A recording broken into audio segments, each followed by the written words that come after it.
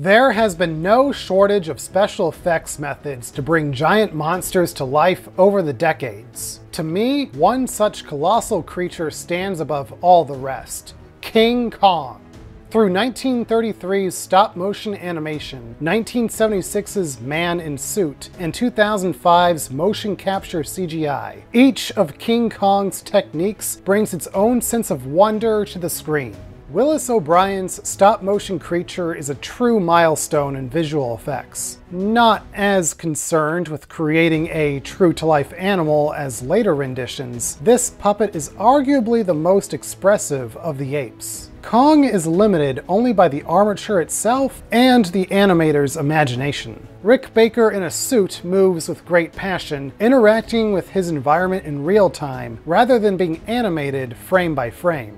3 different mechanical heads were built for the production to compensate for the restricted range of emotion that can plague foam rubber masks. Delivering the most realistic ape of the trio, motion capture technology allowed Andy Serkis to not only portray the beast's physical presence, but also translate the actor's facial expressions into Kong's, no matter how subtle. Whether crafted by hand or computers, with animation or mechanics, each generation's effects technicians have given care to the emotions expressed by Kong's face. The King is not just a special effect, he is a fully developed character. No matter what new techniques are developed throughout the years, it is the care given to this creature's personality that will prevent his story from ever aging. Oh no.